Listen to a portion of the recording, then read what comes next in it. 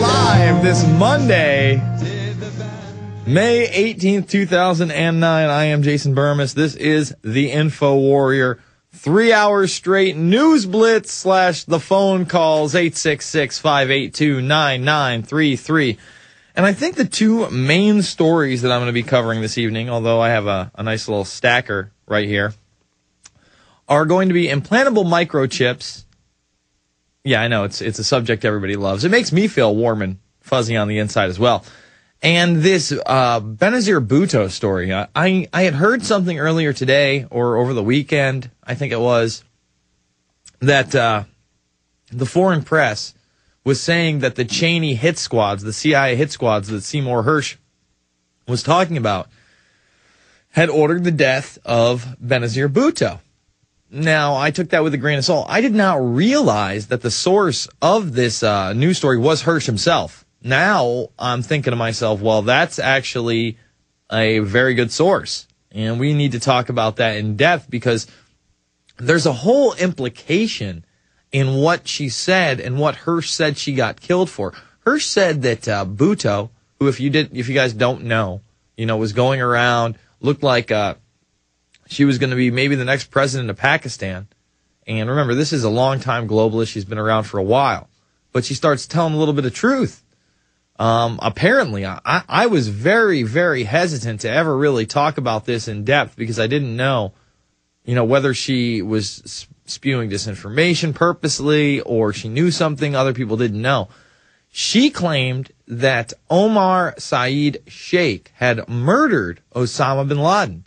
Now, for those who don't know who Omar Saeed Sheikh is, this is the guy who got pinned as the person who beheaded Daniel, what's his name? Daniel Pearl. Look at you, Jaron. I'm proud. You see, he gets an e-cigarette right there. Boom. He wins one right there. Boom.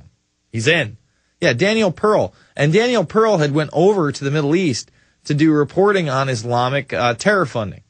And Omar Saeed Sheikh had this really close relationship with the Pakistani ISI, who in turn was funding some of the hijackers. He could have been a double or triple agent, maybe working with U.S. intelligence as well.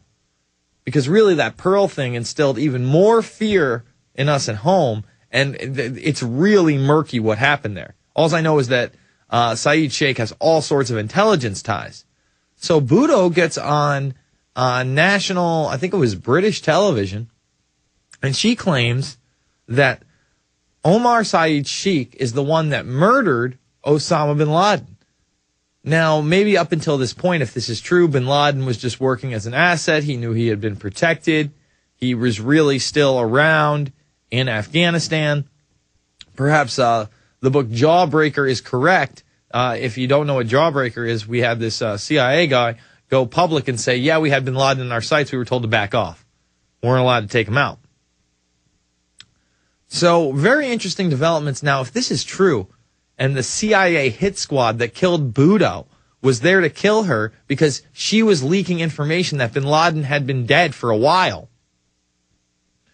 Hersh immediately says that this would have called into play whether or not we should be in Afghanistan or not. I mean, does anybody out there still think that he's really around or he's the mastermind of anything? He's an intelligence operative. And you can have the president of Pakistan go on MSNBC and say it. And Sean Hannity says, poppycock, conspiracy nuttery. It doesn't exist. This is the InfoWarrior with Jason Bermas. We'll be back after this, 866-582-9933. The good old folks at New Silver Solution. And the website is supernaturalsilver.com. Supernaturalsilver.com. This is something that kills bacteria, viruses, you name it, well documented. They've got it down to a super small nano-sized particle. Supernaturalsilver.com. Check them out at Infowars.com. Supernaturalsilver.com.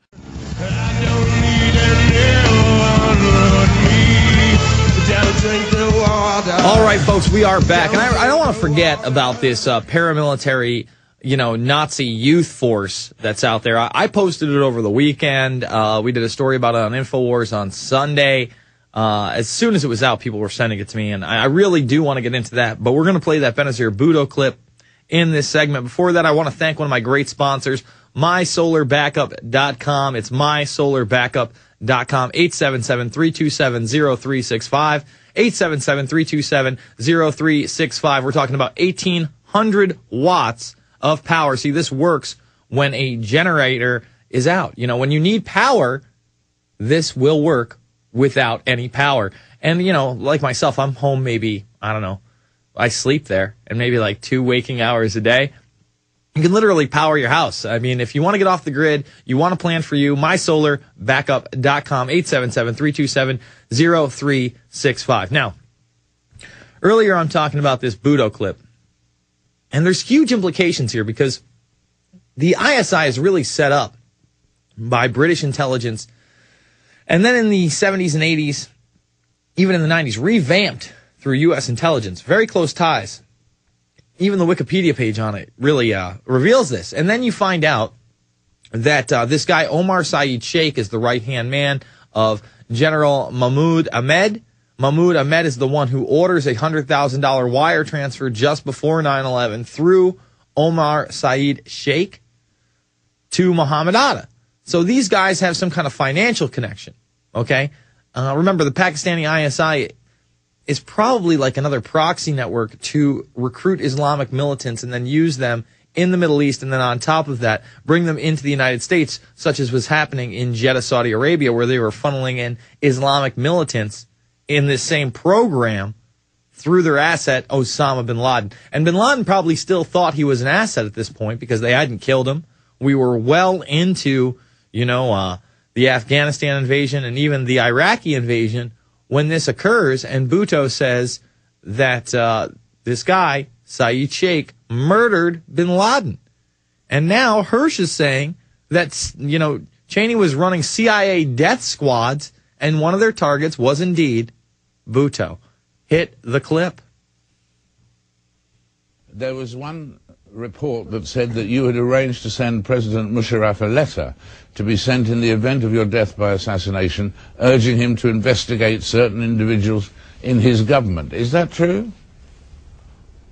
Yes, it is true that I wrote to General Musharraf. I received information from General Musharraf that a friendly country had passed on to them the information that I could be attacked by a gang from the Afghan warlord Baitullah Masood, or by Hamza bin Laden, the son of Osama bin Laden, or by the Pakistani Taliban in Islamabad, or by a group in Karachi. So I sent back a letter saying that while these groups may be used, I thought it was more important to go after the people who supported them, who organized them, who could possibly be the financiers or the organizers of the finance for those groups. And I named 3 individuals who I thought were their sympathizers. Now I understand that I could be wrong and my suspicions could be misplaced, but these are the people that I suspect want to stop the restoration of democracy. They want to stop my return because they know in 1993, when Pakistan was on the brink of being declared a terrorist state, I stopped the rise of terrorism, and they know that I can do it again. So I feel that these are the forces that really want to stop not just me, but the democratic process and the will of the people from triumphing. And in terms of these 3 people that you mentioned, were they members of or associated with the government? Yes, well, one of them is a very key figure in security. He's a former military officer. He is someone that has had dealings with Jaish-e-Mohammed, one of the banned groups, with Maulana Azhar, who was in an Indian jail for decapitating 3 British tourists and 3 American tourists. And he also had dealings with Omar Sheikh, the man who murdered Osama bin Laden. Now I know that having dealings with people does not necessarily mean direct evidence, but I also know that internal security has totally collapsed. All right, in let's pull it right there. The guy never follows up and acts like, murdered Osama bin Laden, Omar Sheikh. I don't know anything about that. So this Hirsch thing, hopefully it will develop. We really need to see more Hirsch on either the Alex Jones show or my show or both.